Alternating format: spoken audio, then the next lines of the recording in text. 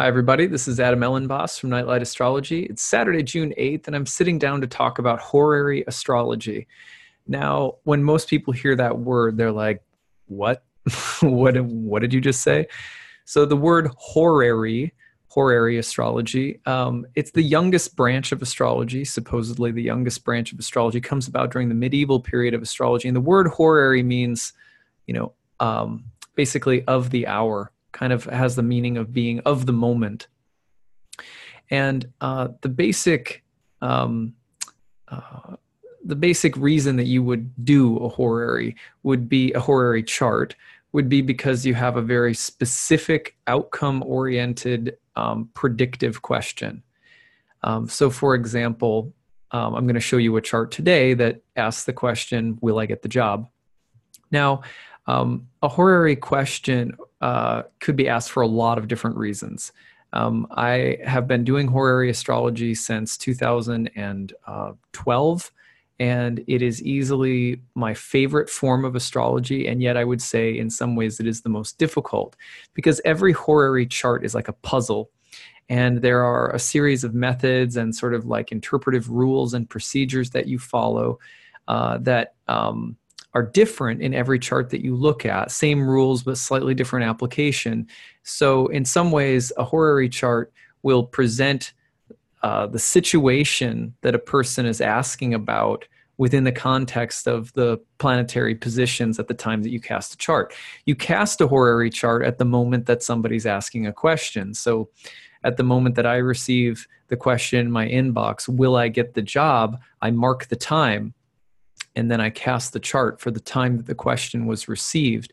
And that chart becomes the chart of the question. It's the chart of the hour, the chart of the moment that this question was put to the oracle of the heavens.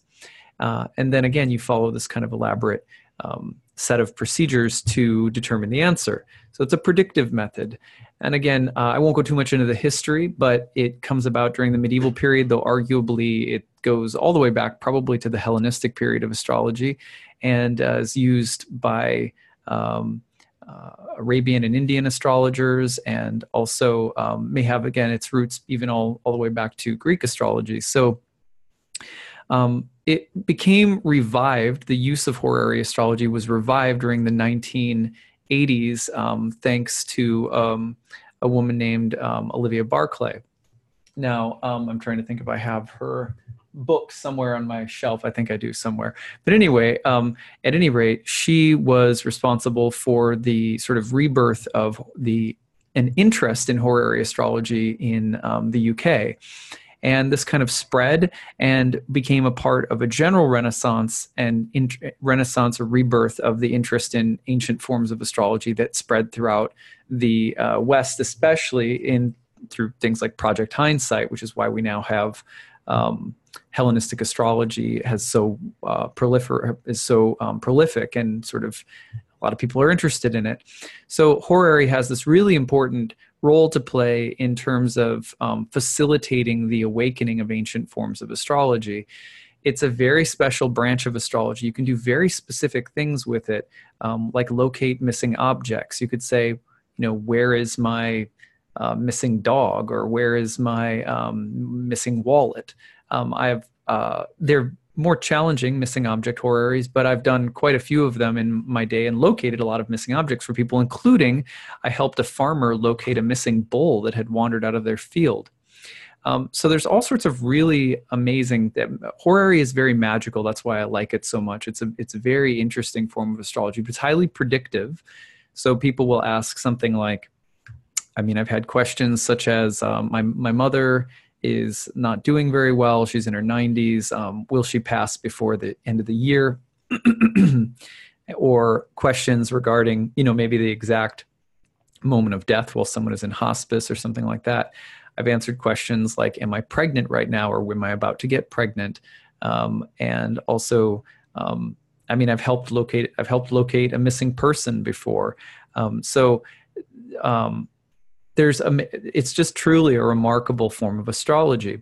So why am I telling you about this? I'm telling you about it just because it's interesting, and you might find it interesting if you've never heard about it. I'm going to show you a horary just for fun today and give you just a few little insights as to how it works.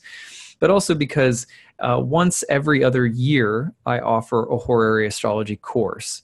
That course is coming up in July. It starts on July 10th. I apologize in advance for bombarding my viewers recently with I have 2 courses in a row. It's not, I usually offer 2 course periods a year. Every 6 months I have courses, but this is kind of an exception because the Horary course, I delayed releasing it because I was getting so overwhelmed with registrations for my natal course, which starts tomorrow.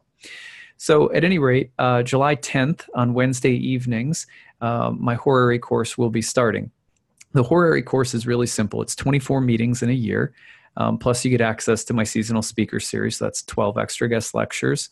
And in this program, you go through some of the basics of horary theory. And then mostly in class, what we're doing is we're working on horary charts together because each chart is like a mystery. And so I call in live readings from my Facebook feed, and we get live questions in class that we work on together as a class. So it's very hands-on, it's very participatory, it's really fun. The methods that I work with come from 2 major textbooks that I use in the course. One is John Frawley's Horary textbook, revised edition, and the other is William Lilly's Christian Astrology. William Lilly was a great sort of master of Horary who lived during basically the Renaissance period. And he is his textbook is maybe one of the most, if not the most, world-renowned textbook on horary astrology. It's called Christian Astrology. It's not a Christian text, but it's called that because of some of the political and spiritual climate of his times, which is an interesting conversation in and of itself. But so we look at these 2 theoretical books.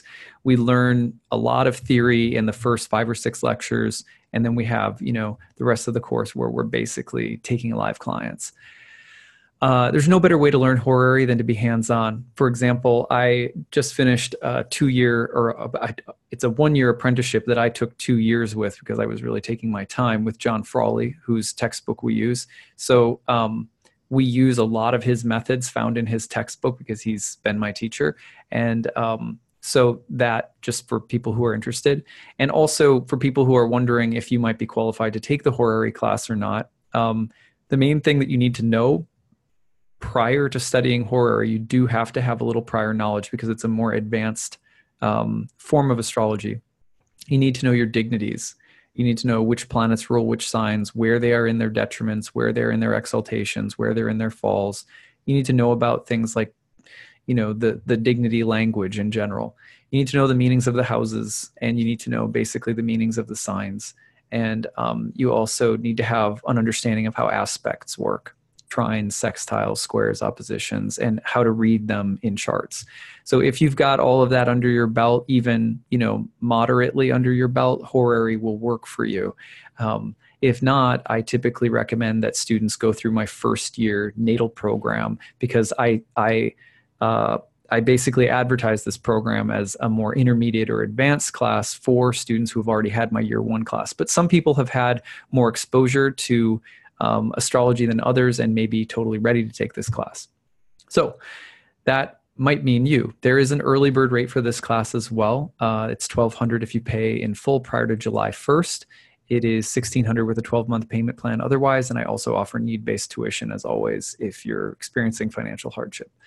You can check all of that out on my website and the certification course page. Everything's explained there. The forms you need are there to fill out and send to me, or the donate button if you want to make the full payment. It's all there. So I'll put the link in this YouTube chat box. So that's what you need to know. So I'm going to show you a horary now. This is a very, very basic horary. In the days to come, I'm going to demonstrate a bunch more horaries just for fun because they are really delightful. And you should also know that as I'm very still, consider myself still in the mode of learning with horary. Now, that is really true for all of astrology. I'll be a student of astrology the rest of my life. You can't ever master it.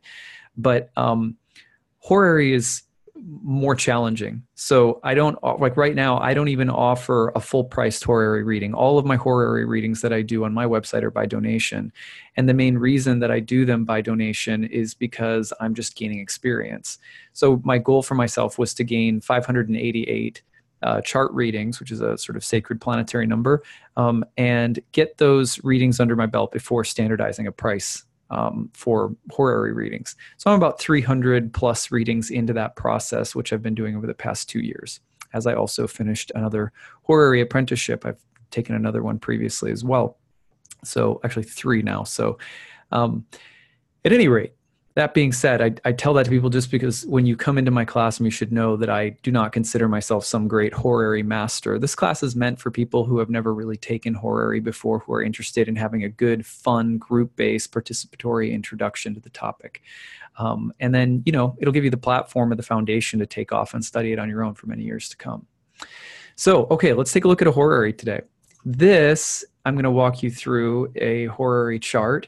This is a chart that I received a while ago, and I've made it anonymous. And the question is just, will I get the job? So this is someone who has applied for a job and is wondering if they'll get it. Now in horary, there's a few basic things that we do. I'm keeping this very simple today. We look at the ascendant. In this case, the ascendant is Scorpio, and the ruler of that ascendant, which would be Mars in this case, becomes the ruler, becomes the individual who's asking the question. So Mars represents our querent or our client, the person asking the question. They also will get as a co-signifier of them, the moon. So this client gets the moon in Mars. Now the job is a 10th house matter. So the job becomes the planetary ruler of the 10th place, which is Mercury. So the question now becomes, will this individual who is Mars have contact with Mercury? Now you can see that Mercury is in Mars's sign in Aries and Mars is in Mercury's sign in Gemini. They have mutual reception. What does that tell us? Sort of tells us the job likes this person and this person likes the job. There's mutual interest. Hey, that's a pretty good sign, right? But what else do we see happening here? Mercury and Mars are just separating from a sextile by 1 degree. So the question we have to ask ourselves is, will the two planets get together? Because if we see the ruler of the 10th place or the 10th house, the career, moving into an aspectual connection with our client, which is Mars and the moon, then we have a connection and the client will get the job. Here, even though they're mutually interested in one another, the job and the client are separating. That means they already made a connection. She just recently had an interview, or she recently had a connection with this job, but now the job is moving away from her. Where is it going? Well, it's going over to Jupiter. Now, we don't have to know what Jupiter is or what Jupiter means. All we know is that Jupiter is not her.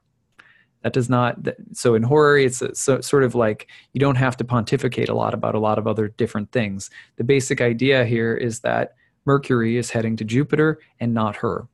Now, when we look at the moon and we say, well, will the moon reach Mercury? Well, yes, but it has to go through a whole bunch of other aspects first. It's going to hit a conjunction to Venus, and it's going to hit eventually a square to Saturn, and it's going to go to Mars and so forth. So the moon, if it doesn't make an uninterrupted, immediate flowing aspect to Mercury, most of the time we'll say that the moon is prohibited from making the connection to the job. Something else gets in the way. So this would be an indication that although the job and her have mutual interest in one another, they are not coming together, they are parting ways. So this is a very simple example of a chart that comes up with a judgment in the negative. No, you will not get this job. And that's how it turned out to be. The individual did not get the job. Although there was great interest, they ended up hiring someone else. So that is a horary chart. Now, horary charts are great because you get to learn, and you get to learn great predictive methodologies that can also translate back into your natal work, because all horary techniques on some level can be used to help you become a better forecaster, a better predictor, a better analyzer of natal charts. It's an amazing study. The only thing I require for people to take the class is that you have to know what aspects are. Like if you understood the lingo that I just used, for the most part, if you're able to rewind, re-listen, follow along, and it makes sense, then you'll probably be okay in the horary class. But what I don't want is for people to come in the class who don't really know aspects or dignities, who don't really know house meanings, and to get really lost, because it is a more advanced class. I assume a certain degree of knowledge, and we move along pretty quickly. So that's it. I would love to see some of you in class soon. I think horary, again, is just, it teaches you how to think like more of a diviner, because you have to start seeing the chart really creatively. And I'll show you some examples of this in the weeks ahead. I'll just, intersperse some things in. And yeah, again, starts July 10th. Early bird is up until July 1st. It's a really awesome program. I hope to see some of you there. There are payment plans available and need-based tuition as well if you need it. And 2 textbooks only that are explained on the course page of my website. So you can go to nightlightastrology.com and check that out. Hope you guys are having a great weekend. And yeah, hope to share more horary stuff with you guys soon. Take care. Bye.